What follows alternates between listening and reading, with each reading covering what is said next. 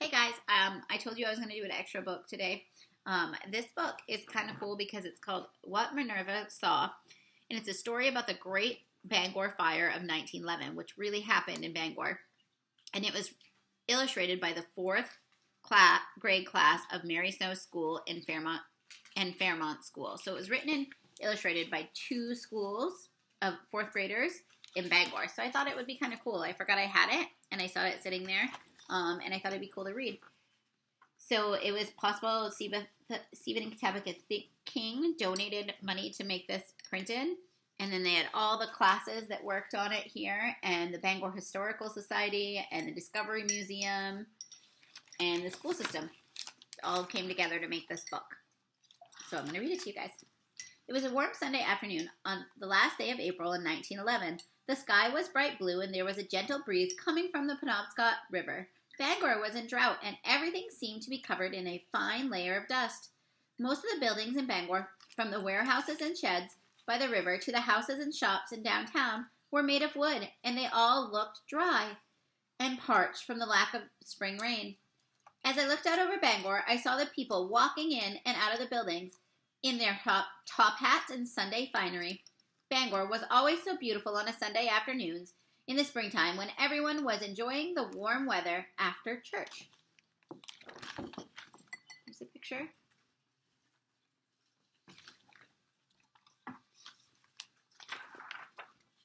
Actually, this one is cool because I can hold it up so you guys can see the picture as I'm reading. The breeze coming off the river was lightly blowing petals from the flowering trees. They were determined to grow despite the lack of rain. Everything was calm, and the 4 o'clock train started rumbling through town. As the noise of the train faded in the distance, the town was quiet again, and when I suddenly smelled smoke and then saw a small fire in the distance. A shed on Broad Street was on fire. Before I knew it, the fire was spreading. I could even taste the smoke. It wasn't long before I saw people running and heard fire bells ringing in the distance. It looked like the fire was spreading in 5 different directions at once and carried by the wind from the stream. It moved faster than the firefighters could possibly stop it.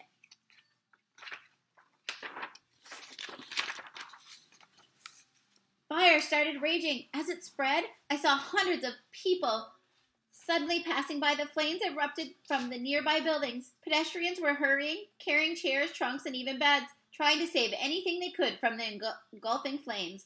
Then a small family came my way. A little girl was carrying her teddy bear, and a boy was carrying food in a wooden car. Police officers were going to each house and business, evacuating everyone from downtown. In the distance, I could see the students and teachers running from the high school, carrying typewriters, hoping to save their cherished possessions. Up the hill, the individuals and the families went, making their way away from the fire and towards the Broadway Park, safe territory.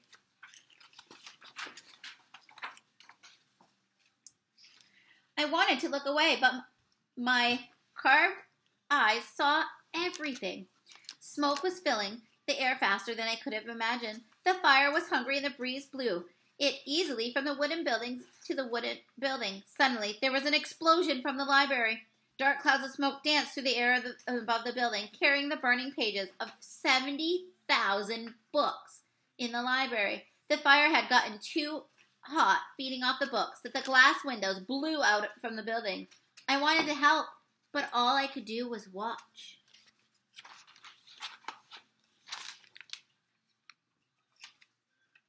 The fire raged on. Everything around me was burning, and the fire felt like it was as hot as the sun. After the fire had been burning for hours, I began to feel helpless.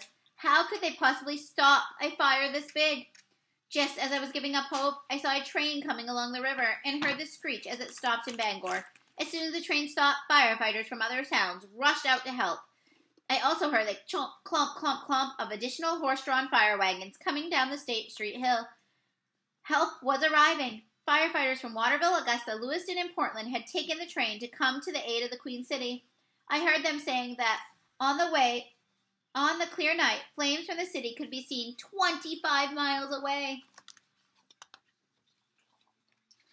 The sun had set hours ago, but the flames were high that it looked like midday. I could see the desperation of people's faces as they watched their city burn.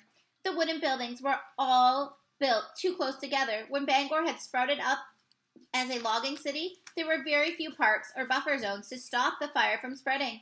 The fact that it had not rained in weeks made for a perfect storm. Even with the additional firefighters from the other cities, the flames were spreading at an alarming rate. The other people were beginning to step in to help. I saw policemen and cadets from the University of Maine helping. Even Boy Scouts were guarding belongings that people had managed to save for their homes. Even with the extra help, it was obvious that more needed to be done to save the Bangor from the fire. The fire chief realized that the fire was spreading up Park Street toward the residential neighborhoods where hundreds of people lived. It was bad enough that he had already lost most of the library, the post office, the customs house, and many businesses. He could not stand to lose an entire neighborhoods of houses, too. Though decisions had to be made, the easiest way to keep the fire from spreading would be to take away anything that could spread to. To try to protect the neighborhoods up at the top of the hill, they decided to dynamite the Universalist Church, figuring that if there was just an empty space of rubble there, the fire would not be able to pass to the houses. Unfortunately, they were wrong. I watched from Exchange Street as they destroyed the church out of sheer desperation, but soon after, there were flames spreading past the brick rubble. It was now the middle of the night. Firefighters and volunteers had been working tirelessly to stop the spread of destruction, but to no avail. It had been almost 13 hours since the fire started, and everyone was losing hope. Suddenly, I felt drops on my forehead. I didn't dare to believe it. Could it be that the rain had finally come?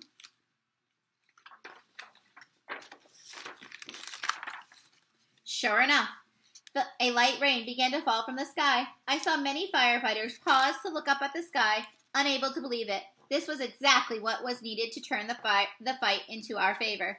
The rain gave a new energy to the exhausted firefighters, and they began working even faster and harder.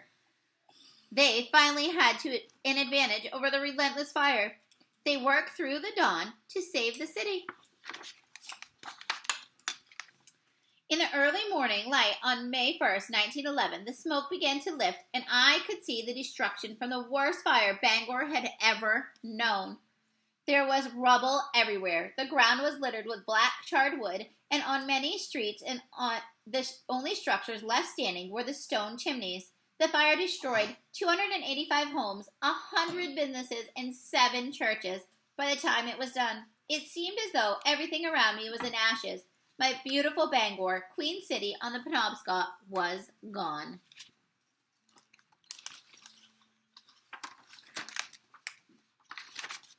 You may think that the citizens of Bangor would give up and not know what to do, but living in Maine had taught them that life was not always easy and that you can never give up.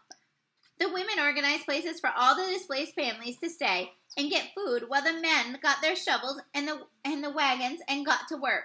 Almost as soon as the flames were out, the determined people of Bangor set to work to rebuild their city. The people were smart. They learned from their mistakes. Instead of building new wooden buildings, Bangor got beautiful makeover in brick. Many parks were added too, giving more space between blocks of buildings in case a fire ever happened again.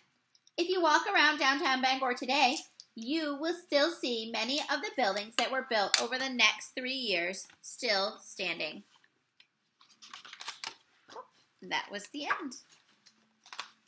So Minerva, just in case you guys didn't notice, and I don't think they have a picture of her in here, is a statue that is on top of one of the buildings in the middle of Bangor.